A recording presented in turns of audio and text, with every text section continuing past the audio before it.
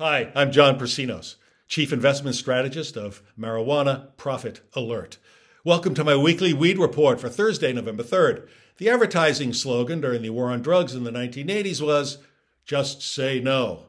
It was originally championed by First Lady Nancy Reagan, who crusaded against illicit drug use. It became a cultural catchphrase. I remember seeing the "Just Say No" public service ads on network television. Particularly striking were the ones starring a steely-eyed Clint Eastwood. Drug laws and attitudes have loosened since the 1980s. However, despite increasing legalization of marijuana at the state level, bankers seem to have adopted Mrs. Reagan's phrase when marijuana companies come to them in search of loans. They just say no, because marijuana remains banned at the federal level and they fear repercussions. That's all about to change. Senate Majority Leader Chuck Schumer, Democrat of New York, said this week that Congress is very close to passing marijuana banking and expungements after collaborating with a bunch of Republicans. In response to a question from a reporter, Schumer said, "I am working in a bipartisan way with Democrats and Republicans to take the Safe Banking Act, which allows financial institutions to involve themselves in cannabis companies and lend money to them. But it also does some things for justice, such as expunging a record. The Secure and Fair Enforcement Safe Banking Act seeks to protect banking institutions and their insurers that offer services to legal marijuana-related businesses. The bill prevents federal banking regulators from imposing penalties on depository institutions that offer services to these businesses. Under the bill, transactions involving activities with a cannabis-related business would no longer be considered as generating proceeds from illegal activities." Schumer's plan is to file the package of marijuana reforms during the lame duck session following next week's November 8 midterm elections.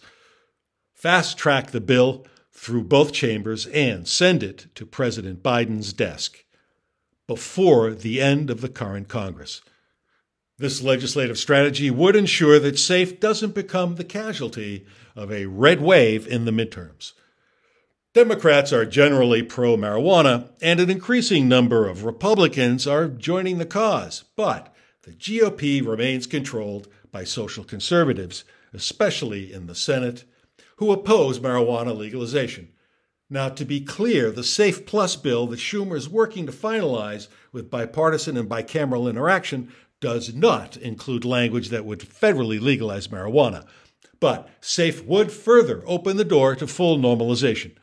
Despite sometimes harsh rhetoric from anti-marijuana lawmakers, legalization and commercialization of marijuana will roll on, so to speak. Mainstream consumer companies that are household names are forging alliances with fledgling pot outfits.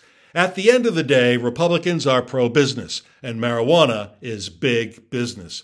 Marijuana also has become an entrenched business that would be difficult to uproot.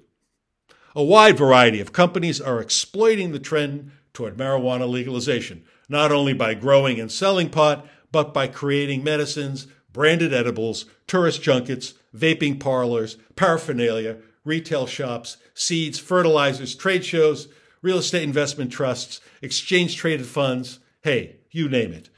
If the Senate does advance the Safe Banking Act this year and it's enacted into law, you can expect a surge in bank lending to marijuana companies, which in turn will ignite a rally in pot stocks. The time to buy quality marijuana stocks is ahead of SAFE's passage before this legal catalyst occurs and share prices zoom higher. Indeed, the news from Schumer's office this week has ignited a mini rally in pot stocks. For all of these reasons and more, I held an investment town hall on November 1 called the Marijuana Millionaire Countdown. During my online town hall, I revealed the one simple marijuana trade that's on track to reap exponential profits for investors. There's still time to jump aboard my event, which was archived for easy, around-the-clock access.